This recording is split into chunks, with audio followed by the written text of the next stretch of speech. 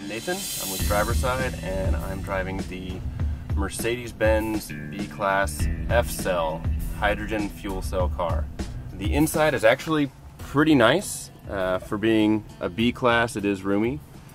The instrument panel up front is a little different than most people are used to seeing. We have kilometers on the left, we have F-Cell registers showing 0 to max. We have kilowatt usage on the right, 100 kilowatt max. If it goes below 0, right now we're sitting still, sitting dead at 0.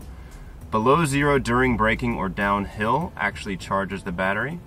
And you can see there is actual gasoline as well. We're close to a full tank. And the car has a very interesting whine about it. So it kind of whispers your way forward rather than the typical American growl of a big engine.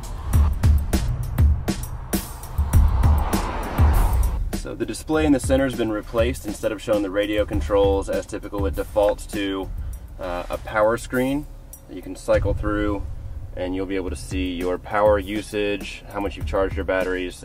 North of the line is power used, south of the line is power saved or charged.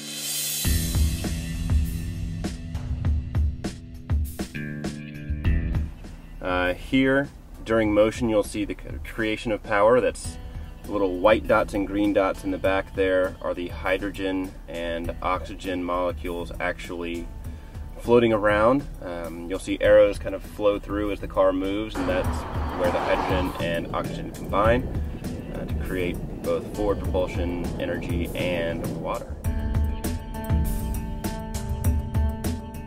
So that top arrow is the battery applying power, and now you can see that we are coasting, so that we're giving power back to the battery. And the bottom set of arrows that you saw there was actually the hydrogen fuel cell powering our forward motion. Come to a dead stop and everything goes down to still.